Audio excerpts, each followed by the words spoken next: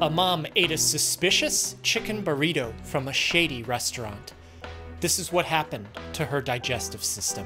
DC is a 42-year-old woman presenting to the emergency room with abdominal pain and a massive headache. She tells the admitting nurse that over the last several weeks, she could barely eat bread, rice, and fish oil capsules, but they were the only things she could keep in her stomach. 4 months earlier, DC got a chicken burrito from a new place that had opened up. She was running late for a meeting, so she was eating in her car. The burrito was delicious, and she took a big bite at a stop sign. But as she chewed, something suddenly cracked against a tooth in the back of her mouth. It didn't hurt, but it startled her. She spat out the food and thought that she could feel part of a tooth had chipped off. She wasn't sure how extensive this damage was, but she was panicked. She started digging through the food, frantically trying to find what did this, and then she came across it. A chicken bone piece embedded in the shredded thigh meat from the burrito. But she couldn't find the part of her tooth that had chipped off. It didn't seem like a lot of damage. It didn't hurt. If she went back to the restaurant to accuse them that their food had chipped her tooth, what were they going to do? Thoughts started racing through her mind. She knew that she had to get back to work. The restaurant could just say that she made it up, that she was the one that put the bone there. She didn't want to be confrontational, and because it didn't hurt, it didn't seem like a big deal. She drove back to the office to attend her meeting. DC would notice her tooth, but only when she wanted to, and eventually she forgot about it. It didn't hurt. But one day, weeks later, she was sitting at her desk and she thought she could feel her heart beating in her gums. Looking in the mirror, she thought like her face was getting swollen. Sometimes, when she'd have a cold drink, that one particular tooth would be ultra sensitive and really start to hurt with the pain radiating through her jaw. At the dentist, they found that DC's chipped tooth was infected. Good thing this was caught in time, because bacteria inappropriately growing inside can spill into the blood and start to cause massive problems. The operation turned out fine. She'd have to deal with some post-operative pain, so they wrote her a prescription for it, and because bacteria was involved, they gave her another prescription for antibiotics, and she was on her way. But one of these was going to turn DC's life upside down. Bacteria has the potential to grow uncontrollably, causing infection, so this was the kind of medicine that she needed at this particular point in time, but something was wrong. 2 days after taking the antibiotic by mouth every 6 hours, DC didn't feel right. Normally she'd take mid-afternoon naps, but when she woke up from this one, she experienced a mental fog that she had never felt before, but even worse, a sense of doom shrouded over her. She had had some experience with feeling down throughout her life, but she started having some truly terrible thoughts and feelings that she just couldn't shake. At first, she thought it was the pain medicine, but she stopped the antibiotics early too. She started feeling a little better as time passed, but clearly something had changed in her body and she wasn't sure how to feel like she did before the tooth operation. Antibiotics need to be finished in their entirety. If the directions on the bottle says 5 days, you should take it for those 5 days, because if not, the bacteria can grow back, and the bacteria that grows back can be resistant to that antibiotic because those were the survivors who might have had traits that help them adapt and survive that antibiotic. DC knew this, but the dark and terrible thoughts were simply too much for her to handle, and her tooth and her gums were healing just fine, she thought. This brings us back to the idea of bacteria growing uncontrollably, causing infection. That's one part of the equation. You see, humans coexist with bacteria. In the lining of our gut are trillions of microbes helping us digest food and live our normal lives. They're normal. They're supposed to be there. They create their own community called the gut microbiome. If antibiotics are given when someone has an infection, which is defined as an inappropriate growth of bacteria, then it lends way to the connotation that all bacteria are bad, and that we must get rid of all of them to be in the cleanest condition possible, because that's disease-free. But that line of thinking isn't fully correct. The gut microbiome is essential for normal function. But what does that mean? Well, these trillions of bacteria help do a variety of things, like synthesize vitamins. They metabolize bile, which helps us digest fat and metabolize hormones. Because the microbiome is like a living ecosystem, it can competitively exclude other pathogens trying to come in and take residence in the gut, protecting their host. And more recently, we're starting to understand how extensive a role it plays in helping immunity. For example, Traditional chemotherapy used for some malignancies have gone by the wayside since the mid-2010s in favor of immunotherapy, medicines that enable the immune system to recognize and attack the tumor. We found that the presence of certain bacteria in the gut microbiome makes those therapies more effective against the tumors. This strongly suggests that there's a link between the gut microbiome and the immune system, showing just how important this entity is. But if DC is getting antibiotics that are intended to eliminate bacteria from her tooth infection, then it means that some of the bacteria from her gut is going to be incidentally eliminated in the process. That's a trade-off that we need to account for because the bacteria from that tooth infection could spread throughout her body, putting her in the hospital and could threaten her life, while the bacteria in her stomach should grow back. But how long would that take? And when that bacteria do grow back, how will we know that the right species are going to be there? Shortly after all of this, on a Monday afternoon, DC had a watery stool. She thought maybe it was the yogurt that she ate in the morning for breakfast, but throughout that afternoon, she kept going to the bathroom. Each time, the movement out was more intense than the one before, and every time she thought she was done, she could feel that there was going to be more on the way. But everything was inconsistent. The next day on Tuesday, she was fine, but on Wednesday, she woke up with what she thought was a fever, and she felt like her entire digestive system was getting ejected into the toilet. Standing up, she felt like her organs were getting dragged out of her body and into the ground. She couldn't even keep down water. She'd take a sip and liquid stool would just gush out her other end. And as she kept getting more and more dehydrated, her head started pounding. It hurt so bad, she couldn't even swallow headache medicine without having a watery stool. Unable to take this, she drives herself to the emergency room. In the hospital, the medical team gave DC fluids and medicines for her headache. Knowing about how her bowel movements have been over the last several days and that she has a fever, it's possible that she has infectious diarrhea. They do a quick test and they find that she doesn't appear to have a stomach bug, but she still has a fever. So they give her some empiric antibiotics just in case and some medicine for her headache. And after a few days, she's discharged from the hospital feeling okay, but that would only be for a short time. About a week after that hospital stay, DC started having watery stools again, but this time something was different. The smell was something that she had never experienced before. It was one of the most awful sensations in her life up to that point, and she didn't want to believe that it was being produced by her. At first, she thought that something was weird about that yogurt that she ate for breakfast again. She looked at the date and found out that it was expired, but this time, the stools were really out of control. She was in the bathroom every hour for days, eating only rice and bread, if she could even keep those down. Back in the emergency room, again, the medical team take a sample of her stool to test, and when the results return, it tells them everything that they need to know about what's happening. Do you remember the gut microbiome? Well, when DC got antibiotics for her tooth infection, the one that she got is known to be a culprit for infectious diarrhea. But when she was in the emergency room the first time, they took a sample of her stool to test, and it said that she didn't have infectious diarrhea. That might have been true at that point in time, but at that hospital stay, they gave her a second, different antibiotic empirically, since she had a fever and those multiple bowel movements. Do you remember those dark thoughts that DC had after she started taking the first course of antibiotics? Well, it's hard to say for sure exactly what happened, but there's research that shows links between the gut microbiome and some psychiatric problems. You see, the gut and the brain are connected by the vagus nerve, and this bidirectional connection means that one will have an impact on the other, which will come back and impact the one.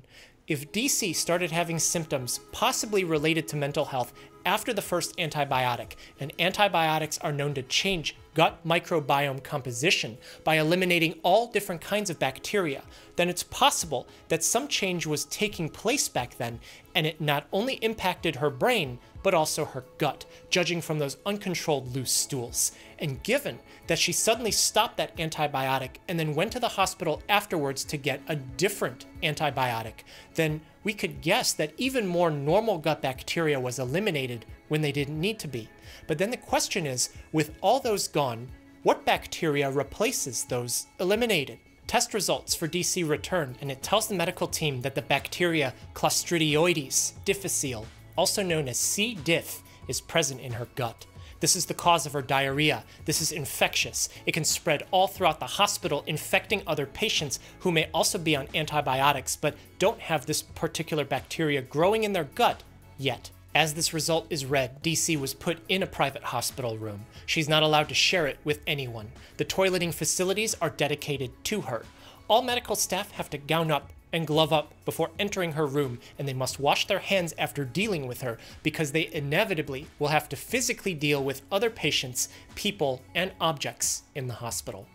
The thing about C. diff is that it makes and releases toxins that not only cause nonstop watery stools, but also damage to the gut inner lining. They can destroy the cells of the colon, and then the immune system gets triggered to act in the area, causing colitis, itis meaning inflammation. As the days pass, DC sits in her hospital room, suffering with sporadic bowel movements every day. Her problem was first caused by her chipped tooth not getting taken care of early. It became infected, and the antibiotic that she got for that infection started to change everything. Shortly after DC received a second, different antibiotic, the recomposition of bacterial species in her gut microbiome happened, very likely leading to C. diff coming in and taking over. Ironically, the treatment for her at this time is yet another antibiotic, one that has activity against Clostridioides difficile, and in this case, taken by mouth, because the intravenous formulation of that antibiotic wouldn't have the same activity in her gut, because taking it by mouth puts it directly there. If she's dehydrated from all these watery stools and has trouble keeping even water down, then they can replace her fluids intravenously. In the hospital, days later, DC starts to feel better. This third antibiotic appears to be working for her. She's rehydrated and her fever is gone. Several more days pass. She appears well. No more loose stools, no more fever, no more swollen abdomen as she's discharged and sent home. And everything appears to be okay, but only for a short time. One day, a few weeks later, DC was eating some fruit with breakfast. In the afternoon, she felt a sour stomach, maybe a little heartburn. She wanted to be careful given everything that had happened recently. She tried an over-the-counter medicine that someone had recommended to her, one that would help limit stomach acid. They told her that it might take a couple of days to start working, but that in the end, she would be all good. But a couple days went by, and DC started feeling kind of weird again. One afternoon, she could feel her guts quake and shake. In the bathroom, again, she had a watery stool, and she started to panic here because that smell was so familiar to her. Throughout that day, she had multiple, uncontrollable, loose, watery stools again. In the hospital, again, DC was found to be experiencing a recurring episode of C. diff. Do you remember that concept of antibiotics producing resistant strains of bacteria? Well, it doesn't appear to happen often, but data says maybe 20% of patients with C. diff will get a recurrence, and even worse, sometimes it could be associated with that stomach acid medicine that she took. The thing about antibiotic treatment of Clostridioides difficile infection is that misuse of antibiotics were the cause in the first place, and the ones that are used to target C. diff can sometimes cause C. diff. This isn't meant to scare you about antibiotics, but rather demonstrate to you that antibiotics aren't to be taken lightly, because DC can be treated again, and weeks later, the C. diff can come back. And some patients will go through this with no good solutions, suffering every time with bouts of uncontrollably watery stools nonstop that can come and go for years. In fact, much of our current system of medication and prescriptions in the United States was created in part because of antibiotics.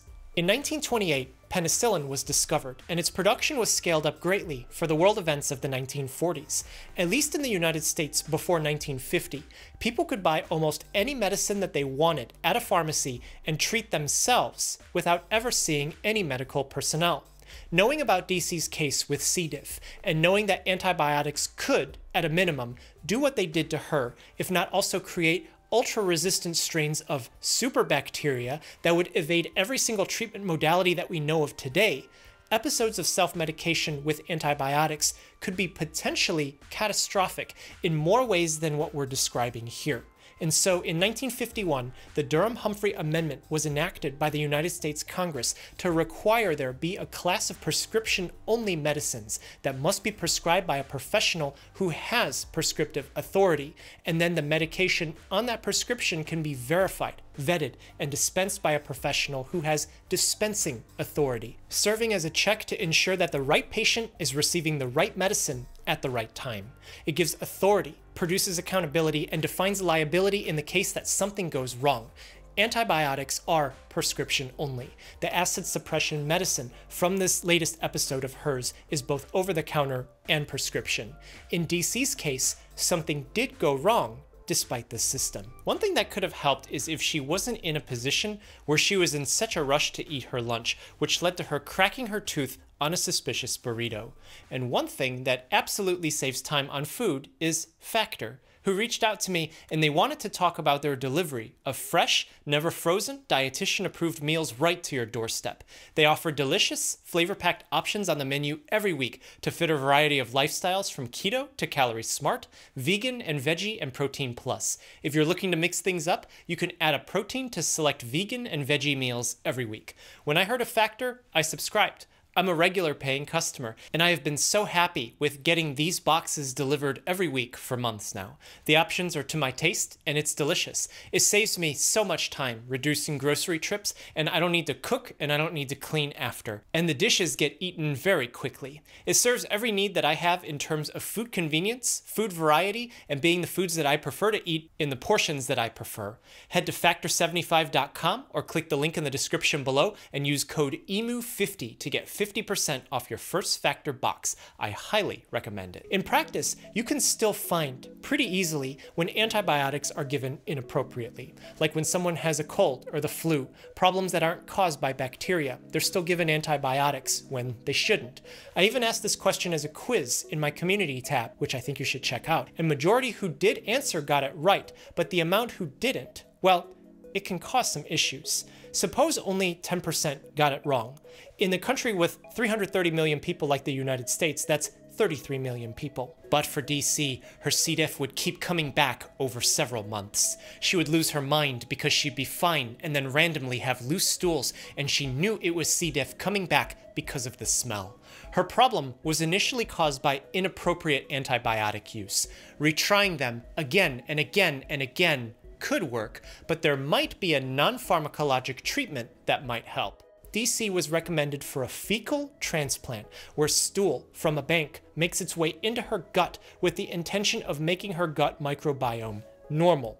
DC was prepped and the medical team administered the treatment through her lower GI tract. She was then given some fecal microbiota capsules, which are FDA approved to help prevent recurrence. As she was monitored in the hospital, she was noted to not have symptoms of C. diff infection anymore. DC started to notice that her mood was better and that she was feeling better too.